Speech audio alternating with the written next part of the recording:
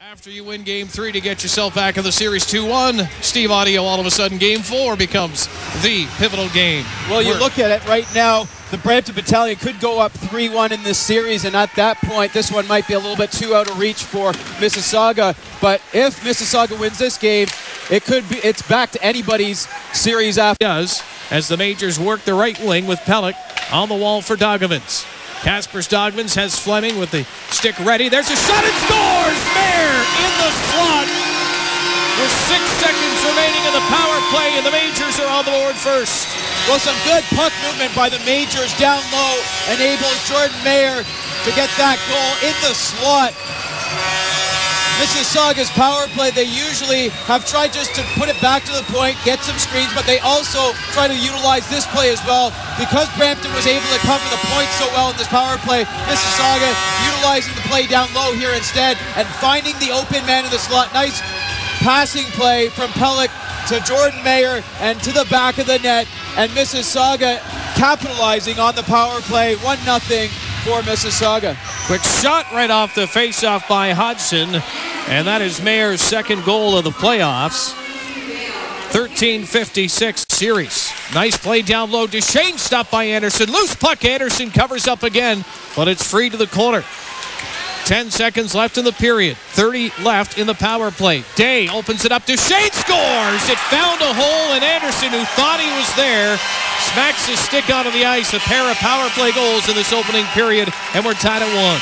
Yeah, J.P. Anderson thought he had that one. It hit on his pad, but found a seam through those pads, through the wickets, as the pass will come back to Duchene, and he just one-times it, and he cannot, J.P. Anderson cannot close the 5-hole quick enough. And look at that. Matt Duchene talked about how quick he's able to get that shot up here. The one-timer, it's just perfect right through the legs of J.P. Anderson. Team that they are today. Clark gives it away. Kerbashian. Top of the circle. Scores! Majors take the lead. 3 minutes and 56 seconds into the second period. Well, that is huge for Mississauga, getting a goal this early in the second period when it looked like Brampton was the team that had the momentum in this game. But on a play from behind the net, Mississauga is able to beat Thomas McCollum for the second time on only 6 shots on goal right now. Mississauga takes the lead as we see McCollum just getting beat right there. Team remains outside of Duchene's goal. A little quiet so far this evening. Well, this is what they needed. A turnover at the blue line. Scores! Tanski, make no mistake. And that's exactly what the Majors did. You want to turn the puck over in that area of the ice, you are going to pay for it. And you don't have to tell the players who were part of this mishap. They knew it as it happened. Well, just after Mississauga had gained control and seized the momentum, Stajan and Tanski able to cause a turnover at the blue line of theirs and go in, use some speed, and they were able to outrace Billingsley. And Tanski with a very nice shot goes high blocker side on J.P. Anderson, tying this game up at 2. Been an overwhelming factor tonight so far. Here's Gomes dragging it in. Nice move, Gomes. Backhand scores! Cizikas! And again, for the 3rd time tonight, the Majors take the lead. Well, Jared Gomes making this play happen as he was able to carry it, and what he does so well, so often, he carries into the slot, he cradles that puck, gets that initial shot, and Cizikas, who had gone to the front of the net, was able to put that rebound home. Jared Gomes, the overager, great speed down the wing, cuts to the middle, protects the puck, gets the shot off, and Cizikas there, who had gone to the net, puts it in. Some great play by 2 of the better offensive players on the Majors. Gomes with his 11th point of the playoffs. Cizikas with the goal. That is his. Hodgson won it cleanly. Grachev takes the shot. Just tipped wide near side. Centering pass in front. Scores! Grachev ties it up with 35 seconds to go. Well, Dan, you said it. The face-off was going to be so key. Brampton ended up winning. Cody Hodgson wins it cleanly off the draw. Grachev gets the first shot, and then it's put back in front. Grachev found himself all alone in front. Daugavins was not able to tie up his stick at all. And look at that. Grachev able to put it in past J.P. Anderson. Daugavins has to get up there and play Grachev a little bit tighter and tie up his stick. But a huge face-off win by Cody Hodgson. Boy, you have to give credit to the Battalion. It looked like it wasn't going to happen tonight, and they just did not give up, and we are going to overtime. What a night in Mississauga.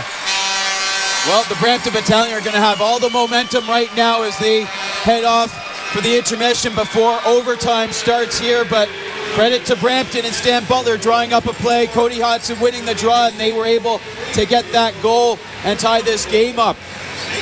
Overtime, Mississauga on the power play. Brampton tied this game with 35 seconds to go in the third with a 6-on-5. Kasper Daugavins, Cameron Gaunce. Daugavins loves to shoot from here, down low, scores!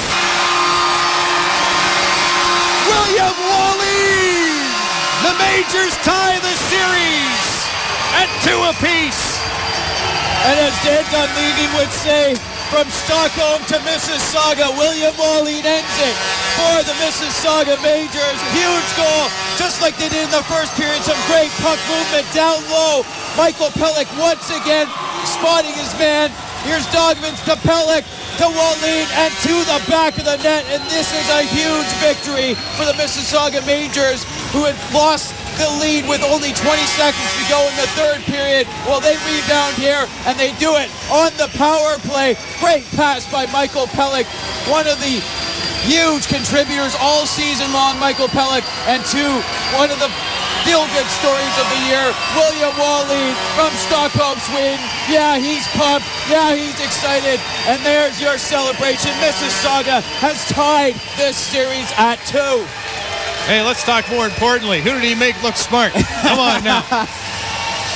Roger Lajoie is down between the benches. He'll get a guest for us in the post-game show coming up. And William Wallen, he didn't do a heck of a lot tonight on the score sheet. It was one of those nights he was fighting it a little bit. Didn't look like he had a lot of gas in the tank, but he kept coming.